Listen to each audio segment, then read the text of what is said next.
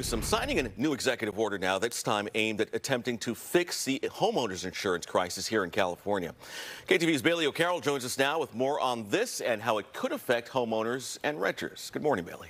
Good morning, Andre. That's right. The governor issued this in effect, pressing the state's insurance commissioner. This has the number of options for people looking for new home insurance or renters insurance dwindles and quickly. Just a few months ago, major insurance companies like State Farm and Allstate said that they were halting new policies here in California.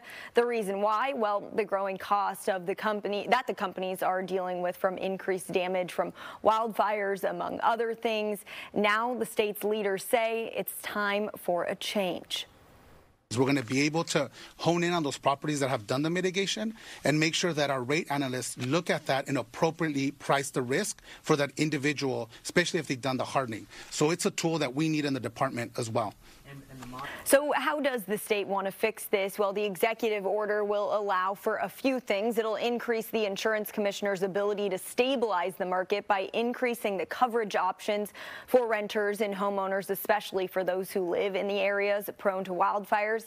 Insurance companies will be able to consider climate risks when setting insurance rates.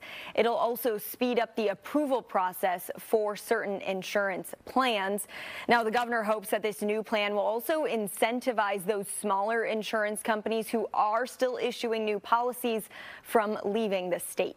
Back to you.